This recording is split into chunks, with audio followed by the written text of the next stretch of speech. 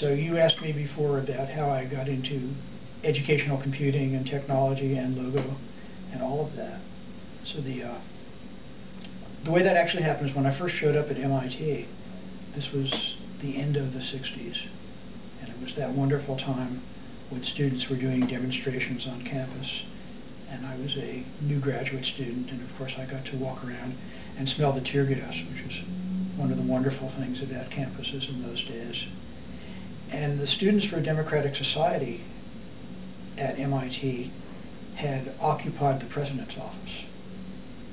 And they were sitting around there doing wonderful things like replaying the tapes in the IBM Selectric typewriters so they could see all of the official MIT correspondence over the last month or something.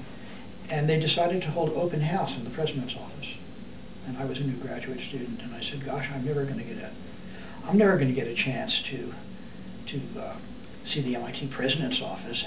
Never in my life will I ever be in the MIT president's office. I'm just a graduate student. So I figured I'd go in for open house, and I walked in, and there were a bunch of people sitting around on the floor in the president's office and talking and having a good time. And I ran into a fellow that I'd gone to high school with, who I'd lost track of while we were both undergraduates. And I said hi, and we greeted each other. And he said, hi, what are you doing? I said, gee, well, I'm just here at MIT. This is my first week as a graduate student. And I'm looking for a job. And he said, well, I heard that the MIT Artificial Intelligence Laboratory is a nice place to work. Why don't you go over and ask there? So I walked over to the Artificial Intelligence Laboratory, and I found out there was going to be a talk by a guy named Seymour Papert.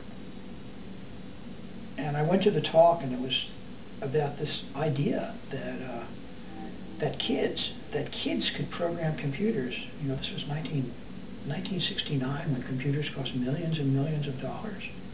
And it just blew me away, the idea that you could be thinking like that.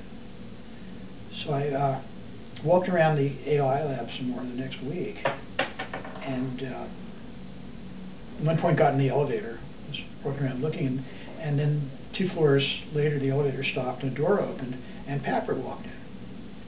So I introduced myself. I said, I really like this talk, and I'm a brand new graduate student, and I'm looking for a job. And he said, well, who are you working for? And I said, well, I don't know, can I work for you? And he said, well, yeah, you can work for me. And that's how this all started. That's how I got into educational technology, and that's how I got into the career that I'm in. And I like telling this story to MIT students who come in and are just very deliberate in having their life planned out. Just last week, I was supervising contest judging from students who were making applications they thought other students could use, and one of them was making a scheduler that you could use when you show up as a freshman at MIT, would plot out what your courses would be over the next 4 years. And he was real proud of it, and I said to him, do you actually think that's a good thing, that people should have that thing? And he sort of, it's like he never even thought about that question before. Students these days do not appreciate the critical impact of randomness in your life.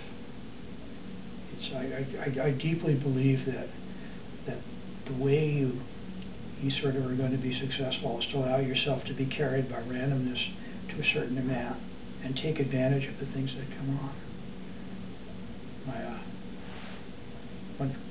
My daughter, when she was in high school, we talked about what you'd want to be when you grow up, and I sort of said, well, the important things that you don't know.